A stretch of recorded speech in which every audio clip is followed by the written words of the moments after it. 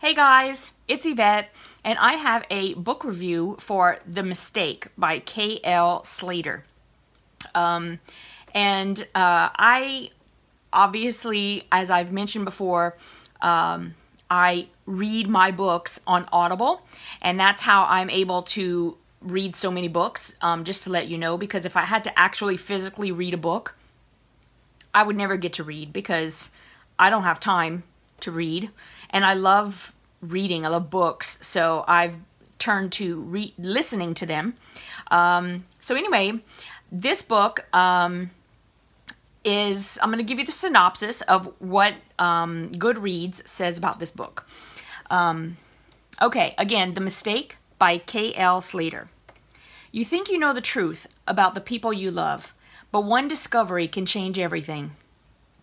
8-year-old Billy goes missing one day, out flying his kite with his sister Rose. 2 days later, he's found dead. 16 years on, Rose still blames herself for Billy's death.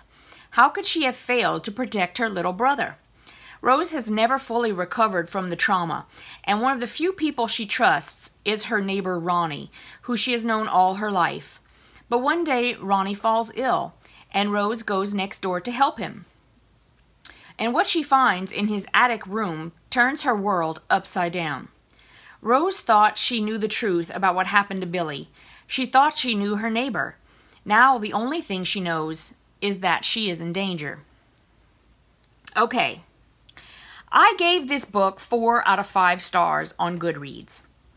And the reason why is mainly, it's interesting. Okay, it's mainly because of the story. It's not necessarily, or it's more like the way the story was told.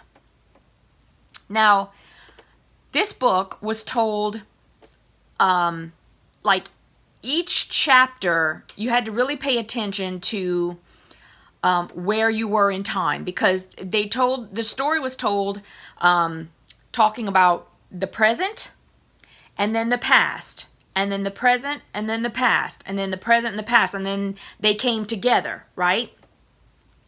And so in the beginning, I thought I wasn't going to like that, but I think it was easier to keep track of where I was because I was listening to the story, I think. Now, I hadn't tried to actually read the story. I listen on Audible, so I really thought that it made the story culminate in a way that was just really pleasant for the reader, I thought.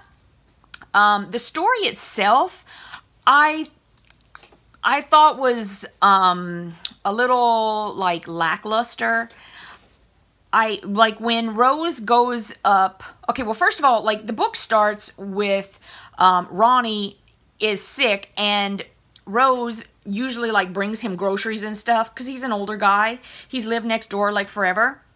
And so she goes, and when she's going to the store, she'll go and say, hey, do you need anything? And blah, blah, blah. So she had just gone over to bring things to him and found him on the floor in the bathroom, and he was sick. So, you know, the ambulance comes and takes him away, and he says something to her like, don't go upstairs or something like that. And then, of course, she goes upstairs, and then she finds this item. Now, personally, I mean, okay, so I get it. Like, her brother had died, like, 16 years before. And all they knew was that, I mean, well, they knew. They found his body, so he was killed. Someone had been in jail for this crime. And now she's thinking, oh my gosh, did we, you know, like, charge the wrong person? Did the wrong person go to jail? And then what do I want to do about that? If it really was Ronnie, can I not say anything because he's my friend? I really don't think he would do that. You know, this is all that's being churned up. But the thing that was found up in the upstairs, I'm just going to say upstairs, it doesn't really matter where. I don't know. To me, it was all like, okay. I mean, I guess it was sort of like, confusing because everyone knew that this particular item had never been found, and it was obviously hidden by somebody in that house. you know, either Ronnie or somebody who had lived with Ronnie.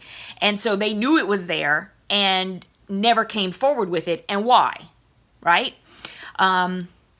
So she now is going through and trying to, oh my gosh, what do I do if I open up the case again? And blah.